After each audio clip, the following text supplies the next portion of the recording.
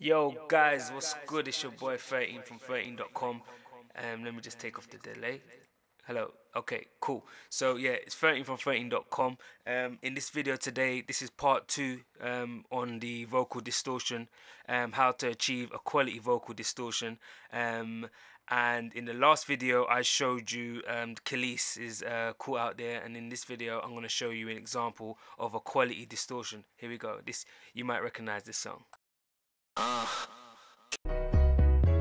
Don't keep your love, don't keep your love locked down, your love locked down, keeping your love locked down, your love locked down, keeping your love locked down, your love locked down, keeping your love locked down. You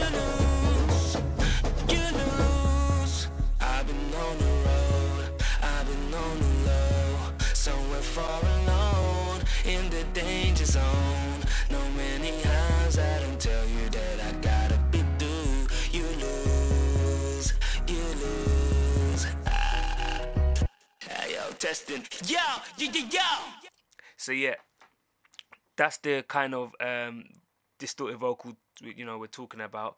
If you like that kind of sound, this is how you achieve it. So you need a strong gate, you need a compressor on it, you need a channel EQ, you need a de-esser, you need clip distortion, and you need delay. Delay is optional. You don't have to have delay, but this is how it sounds with or without delay. Testing. This is with delay. You can hear the echo, and it adds to the ambience, and it makes it sound real loud and real big. And this is with it off. No, wait. So this is with it off. It's more harsh, it's more crisp, more straight and direct, no ambience, no loudness, you know? So you choose.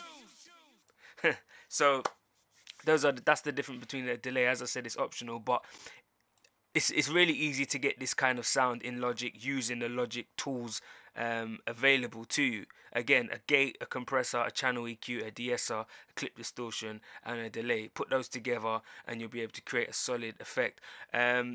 Head over to my website to download my vocal distortion plugin. If you can't be asked, to learn different tips, tricks, techniques on mixing, just download my plugins and whack them straight into your Logic, and you'll be able to create the sound that I just demonstrated, that pro sound, that professional sound of your favorite artist. So it's another video. I'm gonna probably do one more video just demonstrating you this kind of effect, the vocal distortion effect.